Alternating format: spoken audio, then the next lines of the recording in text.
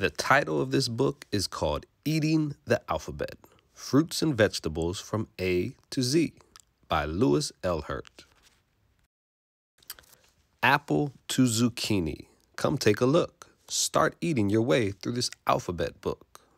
So this book's about an alphabet, A all the way to Z. So what's the first letter going to be? Let's find out. A. Here's some fruits and vegetables that start with A. Apricot, artichoke, avocado. I love those.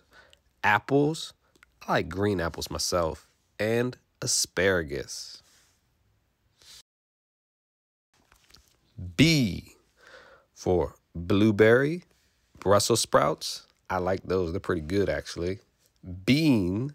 There's lots of different beans. You see that? There's brown beans, kidney beans, lima beans, green beans, then beets, broccoli, and banana. Who likes bananas?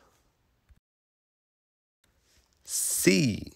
There's a currant, corn, celery, cucumber. Then on the other page, we have cherries, cabbage. It looks like lettuce, I know, but that's a cabbage. Cauliflower. And what's that orange thing? Carrot. I wonder what letter comes after the letter C. A, B, C, D. Not many things start with the letter D for food. Date. And then the next letter E, endive. And also an eggplant. That's purple. And what's after E there? F for a fig. G for gooseberries and grapefruit. Sometimes grapefruits look a little orange also. Then they have grapes. I like the green grapes more than the purple grapes. And then after G is the letter H for huckleberry. I've never had one of those. I for Indian corn. And then J for jalapeno. You see those? Those are very spicy. And then a jicama. It looks like a potato kind of, but it definitely doesn't taste like one. The next letter is K. We have kumquats, kiwi fruits. I love kiwis. I even eat the skin off them. It's sour. It's good. And kohlrabi. I wonder what comes after K. We have I, J, K, L. For L, we have a leek and lemon. Oh, and then what's that big green thing there? Lettuce. We make good salads with those. And the next thing is a lime. I know lime and lemons, sometimes we pronounce them differently, but the limes are green and lemons are yellow. M for a melon. Now that's not a watermelon, that's just a melon. And then also mangoes. I like my mangoes green, sour mangoes. Then we have the next letter, N, for nectarine. That is kind of like a peach, but it tastes different a little bit. Then we have O for, what's that thing there? Oranges. Then we have something called okra. We have onions, and lots of different types of onions there, as you can see. P for a peach. Pineapples, and that's a pear. Then we also have papaya, plum, persimmons, and pomegranates. P again. We have more things that start with the letter P.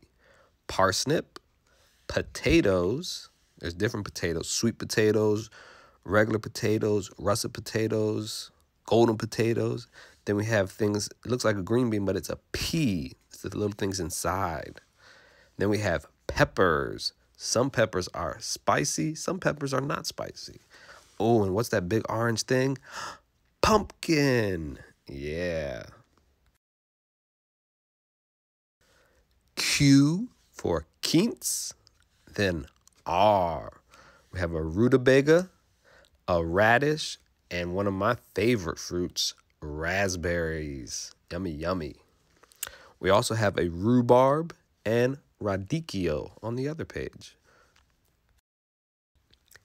S for Swiss chard, spinach, which is good for you. Somebody I know likes to eat spinach. I think his name is Popeye.